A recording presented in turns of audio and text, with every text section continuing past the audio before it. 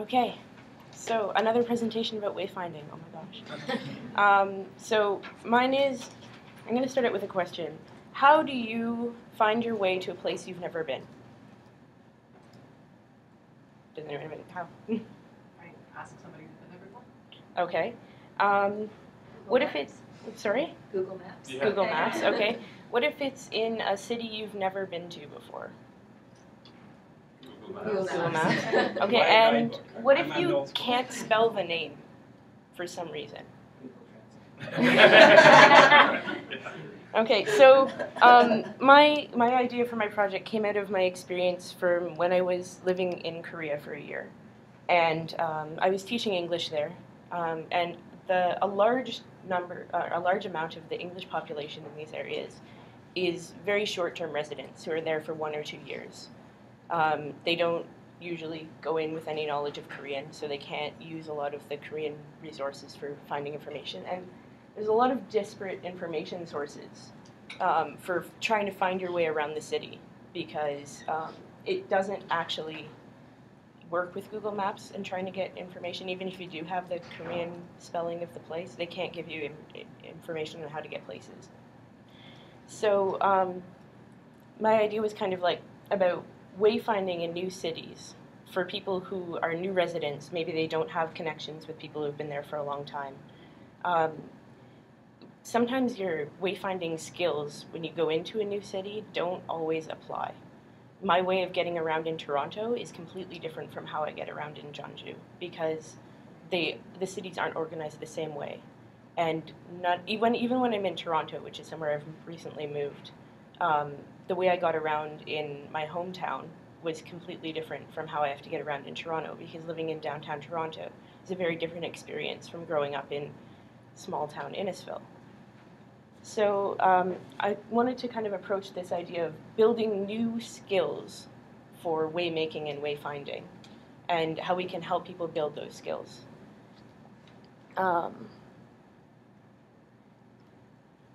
So how can we teach people to find a new way around their city? This is not a great graphic, I guess. It's too small, I'm sorry. But the idea is that what my concrete project would be an online waymaking education resource using user-generated content. So it would have to be online because location is like spread out across different places, obviously. The main idea here is bringing in a lot of different theories and making them into concrete guidelines for user-generated content. That's the basic. So why would I use user-generated content?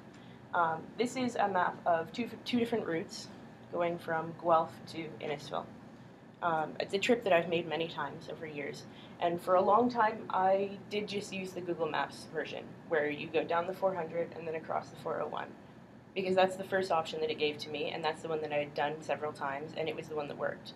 Until one of my friends told me, why don't you take the back roads? They're much faster, there's no stoplights, there's no traffic to deal with. This is the kind of insider knowledge that I needed to know that there's a much faster way to take this trip that I do every couple of weeks. And the difference is that according to Google Maps, if you go the speed limit, it's much faster to take the highways. But that doesn't take into account the difference between traffic and the back roads that have a much nicer view and is a much more pleasant experience if you're doing this drive all the time. So insider knowledge is something that you can only really get through user-generated content and people inputting their own knowledge, which is different from the information that we would get out of something like a computer program.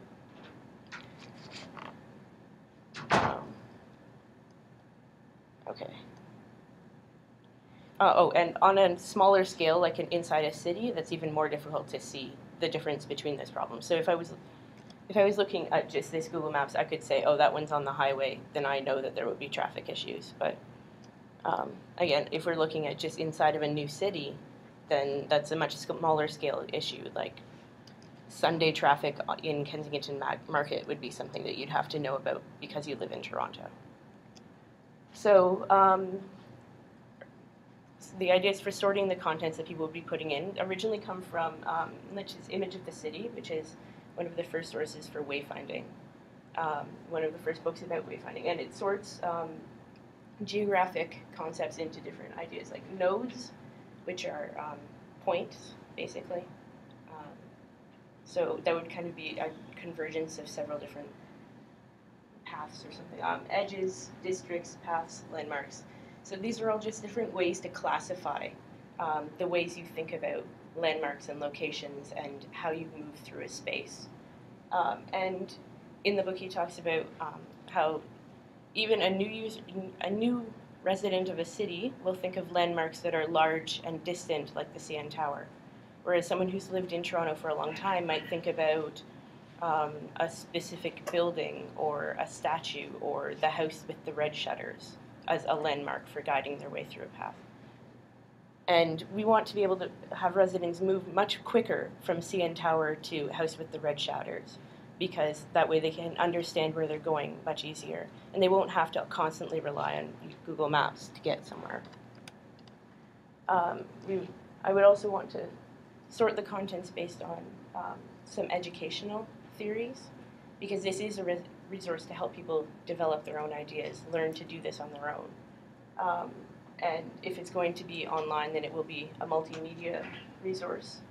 So it would be module-based, so that people can only just do a little bit of learning and then move on to a different module. Dividing this learning into sections so that it's more understandable in small pieces. It would have to combine words, images, and experience so that people can get a greater understanding for different learning styles.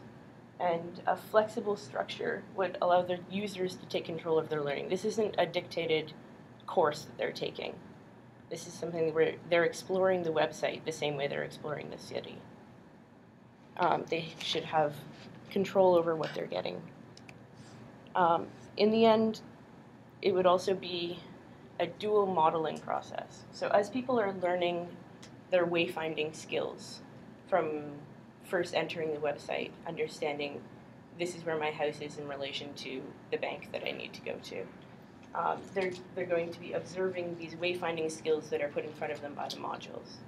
They're also learning how to use the website, finding their way through the website, and learning how the modules are organized, how the different landmarks are sorted into different categories, such as nodes and paths. And then part of their education process is becoming a user of their site and contributing content. So after observing wayfinding, they move into waymaking. They develop their own path to go from a landmark to their grandmother's house that they go to all the time, and they say this could be useful for someone else. And then they can contribute their own module. And in doing that, they move into the content formation part of the website use. So in this point, they start learning by teaching, which is another really good way to develop mastery. So just to kind of go over this once more, it might seem a little bit redundant in the face of Google Maps that is kind of taking over our navigation for everyone. Like your instant answer if you're going to a new city is always Google Maps or GPS.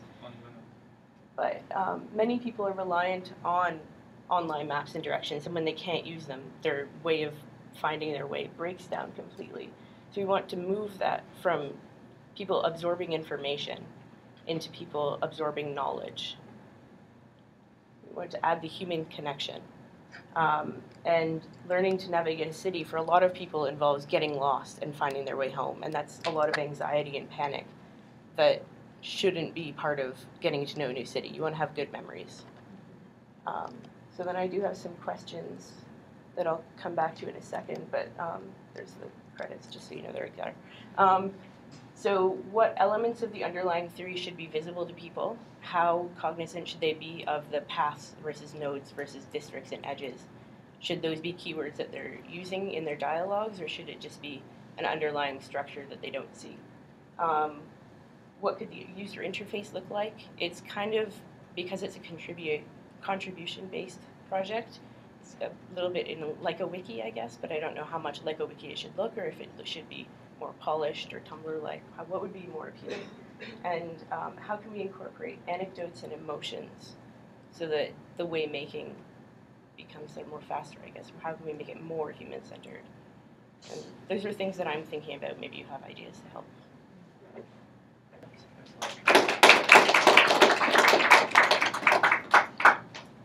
I don't really know what I'm doing with the map. That's fine. Okay.